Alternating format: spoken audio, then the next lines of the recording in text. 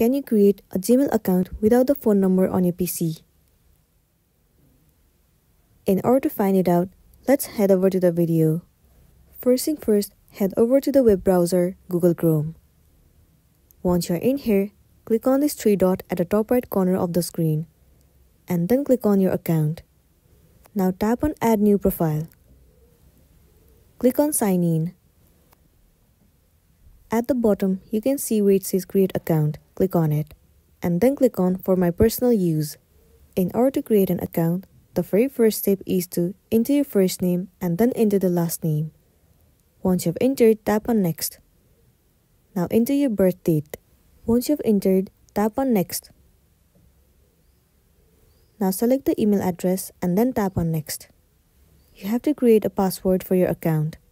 Once you've created the password, re-enter the password in here and then tap on Next. It will land you on this page where you'll be asked to enter your phone number.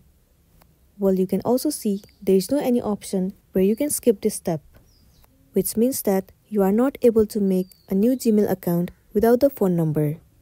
You need to enter your active phone number in order to create one. Once you have entered the phone number, you'll receive one verification code on your number. You have to copy that code and then paste it in this section. Once done, tap on Save. And then only your account will be created successfully and you'll be good to go. So that's the end of the video. Make sure to smash the like button and consider subscribing if you found this video helpful. We'll see you in the next one.